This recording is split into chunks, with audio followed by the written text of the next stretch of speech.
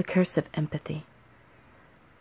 If I were a psychic, I might tell you about the visions I keep having, about the train wreck about to happen, and the beautiful little girl who looks so happy having her tea party right there in the middle of the tracks, and how bad I feel for being too far away to warn her, to let her know she might want to get out of the path of a runaway locomotive. But I'm not psychic, and I'm not invited to the tea party, and I'm not even visible to the naked eye. So I'm stuck. So I guess I'll wait and read about it in the headlines just like everyone else, wondering why no one else ever told her playing there is a very bad idea.